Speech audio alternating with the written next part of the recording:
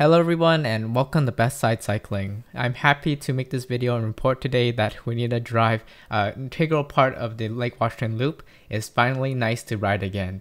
It's basically been a 6-year process where there's been sort of a bicycle and pedestrian safety improvement project in this whole corridor, and just all through that time there was just all these different construction going on. I've done a video on this section before showing some of that off.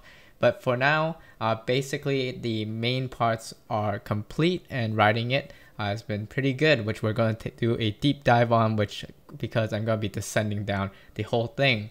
I'm sure that there's probably still some leftover work they have to do to clear it all up. But in general, I'll just go over some of the main changes that they've made to this section, one of which is reducing the speed limit to 30 miles per hour, adding buffered bike lanes in both directions, and then some improvement in the sort of drainage, bus stops, and things like that. And I think something to do with a certain turn lane. But you'll get a very good look up ahead as we enter into the main part where there's a ton of those improvements.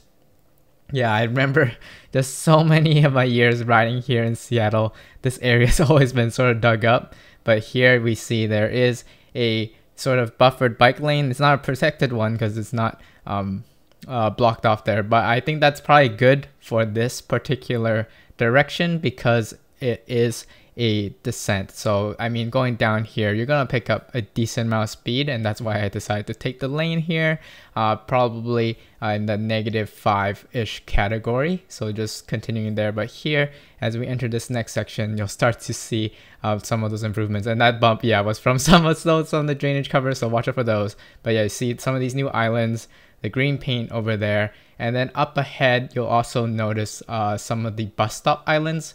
I usually, when you're going pretty fast, would just continue to stick on the main road, but definitely if you're taking your time on the descent, like that is also a very safe option. But you can see in general, I do not descend all too quickly, and I also wanted to capture more of the footage here and show you all what it's like. And then the sidewalk there, I think is also new. It might be a little wider than before.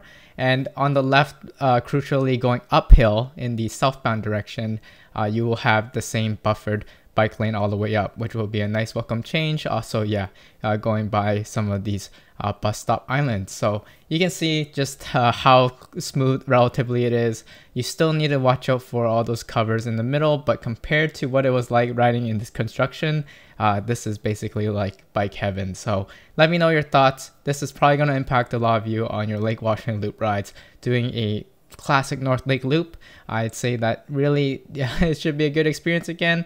But watch out for these cars in the car lanes, those garbage cans that I also saw back over there, and if you're going down this direction. But other than that, roll over that like button and subscribe if you enjoyed that update.